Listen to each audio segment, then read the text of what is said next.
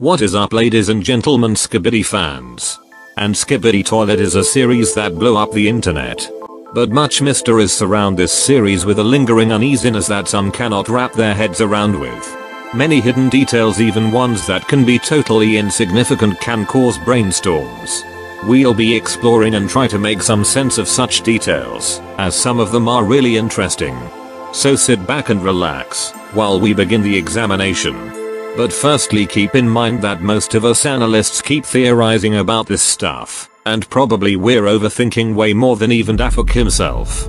But I digress. Let us begin. Firstly, where are the humans?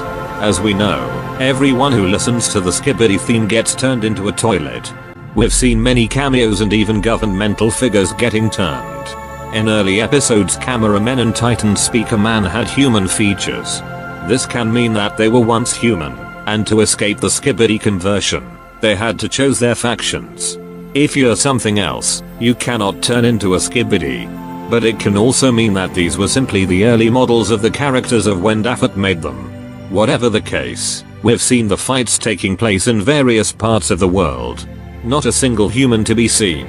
Except for the agent. I wonder if the humans will somehow return in the future.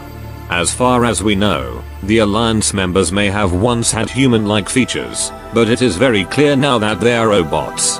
If we take in consideration the theory of the parallel universes of Male 09 and Male 07, it means it's all a chess game.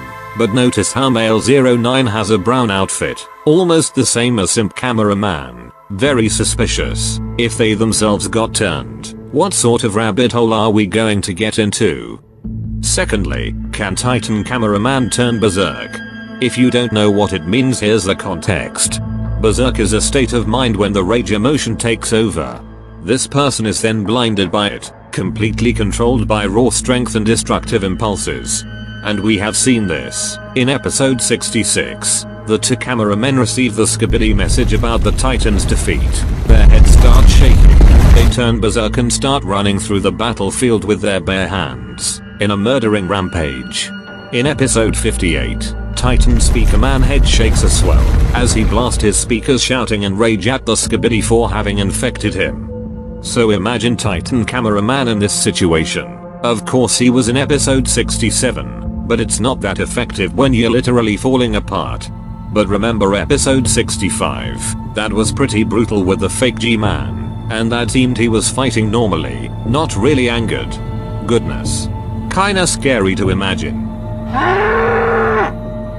Thirdly, what the heck is this thing? It's so weird I couldn't even think of another description. I even asked the community on this matter. So in episode 51, Titan Cameraman is fighting his way through hordes of Skibidis in a now ruined New York City. But at the end we can see this thing. At first I thought it was another Titan Cameraman's head because we can see the red laser and the circle insignia, the same ones we see on Titan. Then I thought it was some random street with a red street light. But it actually part of the flying Skibidi. We can see here that he has it on its wings. But why is it the same mark as Titan's? We seen that scientist Skibidi replicates, steals and mimics the Alliance weapons and such. But remember, here we are in episode 51. Titan just came out of the base upgraded. There simply was no time for the Skibidi to mimic it that fast. Some mentioned it's simply a Gmod asset, but Dafik uses many other wing-shaped assets that have no symbols on them, and even if that was the case, he would go ahead and cover them. Dafik is very exquisite in the details. Very interesting. This actually ties in with our fourth point. This Skibidi's name is Flying Quad Launcher Skibidi Toilet. Or if you want an extended name, Mechanical Jet Plane Rocket Airborne Wearing Red Lens Fast Eternal Dystopian Black Surging Android Soaring Toilet. Try to say this in one go. And if we examine it, it's so far the most resistant Skibidi toilet. Maybe even more physically resistant than G-Man or Scientist. With these two we can see the damaged out, but with this one, it was actually one that did offer a challenge to Titan Cameraman. He can withstand the Titan's arm cannon. He can even survive Titan's core attack. If this guy was unflushable like Decoy G-Man, we can assume that he would be pretty much invincible. Very intriguing. Maybe he's been using BU line cream for a while or something. I can't be hurt. Violin. This is also the first and only time we saw a Skibidi this enduring and with cameramen symbols on it. It's also very uniquely designed. It may even be an Astro, giving it has this headpiece here, similar to the Astro Assailant. It's also not using a jetpack to fly, and dodges Titan attacks like Astro does, although it does not have forever spinning components, and it's also flushable, distancing it from the Astro a little. Even so, why and how come he has cameraman, specifically Titan symbols on it? Was this used to represent its endurance? Titan cameraman is insanely tanky, but so am I, so I'm gonna cosplay his image. What a flipping mystery. Fifthly, what happened with Glitch Toilet? So I've touched on this topic before, although unknown its origins might be linked to Scientist. But the fact Scientist didn't replicate its abilities. Well, there's two options I can see here. 1. Scientist luckily created it. Or 2. It created itself. Weird, right? Scientists could have been experimenting with the Skibidi, mixing electricity with toilets. All the test subjects failed and died, except for one. That turned out rogue and kinda crazy. His experiments were much more successful with the Skibidi hybrids, so he gave up on creating glitch toilets, as the probability of success was very low when compared with the hybrids. Glitch could also have created itself accidentally. You know, in Spider-Man when Max falls in the eel tank. He does not die, but becomes electro. Other people would have just died. Something of the sort could have happened here. It's a very rare occurrence when something incredible happens. Sixthly, Daffok cultural Easter eggs. This one is not really a secret, but it's nonetheless wholesome. As many of you might know, Daffok is Russian. And he implemented some Russian aspects in the series. On a side note, it actually works really well for the Skibidi faction. I'm talking about the Matryoshka dolls, aka Russian dolls, babushka dolls or stacking dolls. They are figures that can split top from bottom, to reveal a smaller figure of the same sort inside, which has in turn another figure inside of it and so on. Daffok saw this and thought, let's use it in fake G-Man and maybe other Skibidi to turn them even more dangerous. An outer layer is definitely very useful to tank damage. Pretty neat. Seventhly, what's up with Plunger Man Blue Glow? Back in episode 51, we saw that Plunger Man flew with Titan. Everything's nominal so far. But right in the next episode he has a blue light glowing out of his lower camera piece. Was it because he was exposed to Titan Cameraman? Titan Cameraman has a lot of blue glowing components. Titan Speaker Man spends a lot of time with his bro, and he's not glowing blue, maybe because he's a speaker not a camera. Camera Woman also has a bluish camera. Ah yes, of course. For this we shall look at how surveillance cameras work. Surveillance cameras with blue lenses are typically equipped with infrared cut filters.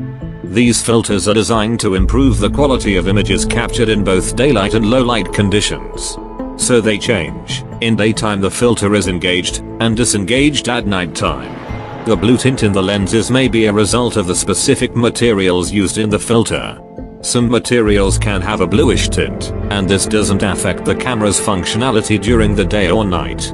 It's worth noting that not all surveillance cameras have blue lenses, but in this case yes. Although it is nighttime as well in episode 51. Maybe he just forgot to turn the filter on with all the epicness that was going on. Ha ha ha, he's so abstracted. And I have the honor to have him as a guest. In fact the other way around. He's got the honor of being here with me. Okay, irrelevant. Welcome Plungers. Bro, don't call me Plungers. It's Plunger Cameraman. Or if you want a longer name, Dual Wielder Glitch Plunger Black Assassin Cameraman. Oh, right. Plunger Cameraman. So what are your thoughts about your future in the series? Okay, hi dudes. I'm no genius, but I might be heavily injured due to the events that happened in episode 67.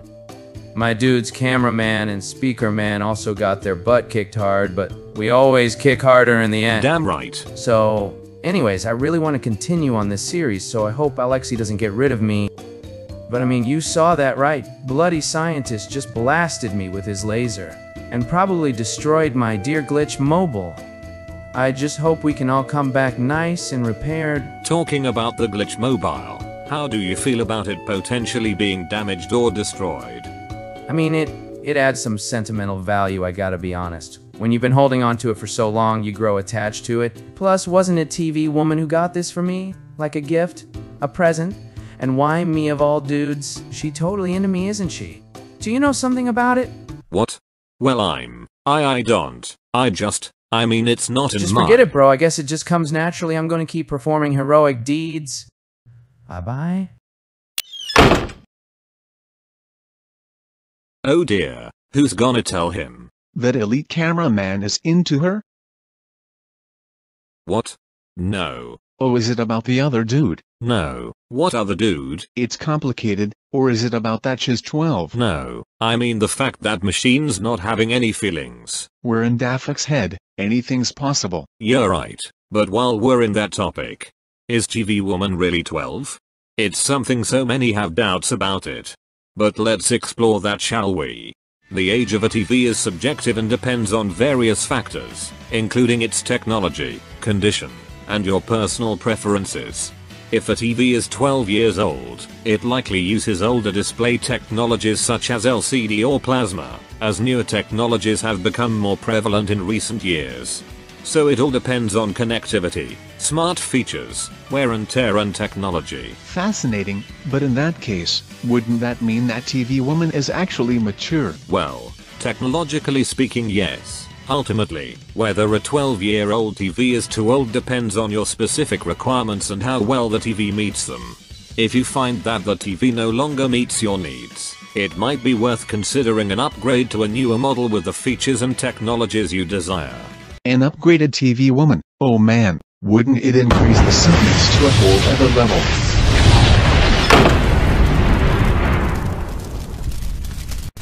I swear, where do I even get my sweet patience from?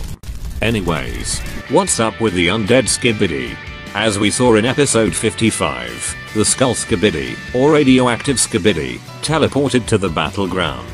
Now many people actually pointed this out in the Astro Toilet video, with good reason. It's sometimes difficult to know when the smoke is from the destruction or from the teleportation, as they use the same assets. But in here he clearly teleported. There's this theory in the community that the scientist actually teleports the Skibidi from the base into the battlefield. This kinda makes sense because we saw various times that some Skibidi are actually disposable, and it was at this moment that the Skibidi discovered the cameraman weakness. The acid. Well, I mean, everyone calls it acid, but notice this is a radioactive symbol, so this may be at least nuclear fuel or nuclear waste. So either scientists teleported it from the base, or it teleported itself. The fact that it's a skeleton, it means that this is some sort of necromancy, and the undead are bound to the caster, scientist in this case. Bending its will. Automatically it would do whatever it's told to, with or without powerful abilities, such as teleportation. Ninthly, the TV dilemma. It's too soon to know the TV's hidden agenda. Everyone in the community has their own opinions about it. Like the axolotl who kinda sparked an intriguing thought, and I'm not talking about the TV Alliance dilemma, but the TV's Dafak and the audience dilemma. If Dafak chooses to make them the next villain's arc, what would be the risks? I mean, why in Skibidi heaven would he give us warnings? He's literally shoving them up in our faces, in the series, in his merch store, that something really shady is going on in the TV faction. But the TV faction is loved by the community because they are good and capable. And really hot. And turning them into the bad guys would be an amazing plot twist yet risky move, as it may have significant implications for the overall success and reception of the series. Like audience displeasure and impact on the box office. Losing a popular character may result in decreased box office performance. Although it's highly improbable cause Skibidi Toilet audience is a damn strong and sturdy audience, and thus fan backlashing. Despite these risks, there are instances where killing off a beloved character or turning them into a villain can be a powerful storytelling tool, if done thoughtfully and in a way that serves the overall narrative. It is important to consider the potential consequences and weigh them against the creative and thematic goals of the series. And 10thly, could the TV use parasites on the Skibidi? I guess the previous video about the TV's Mr. is missing the cherry on top. A very interesting ability that TV woman uses often. She hacks the Skibidi, not with the purple bluish screen, but with her own head. It's overlooked at first because she uses it ever so often, but that is maybe what causes the illusion. Because if we really think about it, this is incredibly significant. The fact that a TV has the exact same ability of the parasite Skibidi. The color of the Skibidi faction is yellow. When someone not of the Skibidi faction gets infected, their cores glow yellow, and blue electricity starts flowing through their bodies. When TV woman infects a Skibidi, the same electricity flows through their components. We don't know TV woman backstory, and why she has a detachable head out of all the other TVs so far. But if we head to the wiki, it's stated that is indeed a parasitic claw. She infects her victims and binds them to her will. Now I'm gonna say this is actually a unique feature among the TV faction that only TV woman possesses, because otherwise the Skibidis would lose very quickly if the TV were to physically deploy mind control, like ranged weapons, or TV mind control drones, instead of just doing it telepathically. Can you imagine TV woman taking control of speakers and cameras? Skibidi knows what happened in the behinds of Titan Speaker Man. She might have just override Speaker Man's parasite with her own parasitic ability, but I digress. But just by looking at the brand new Cinema Man alone, we've seen only half of the iceberg of their tech. And with that one, we're wrapping up. Thanks for watching, everyone. Leave your thoughts and ideas down below so we can get to the bottom of these ever so curious finds. I've been Lundra featuring TS, TC and Plunger Man, and I'll see you in the next video.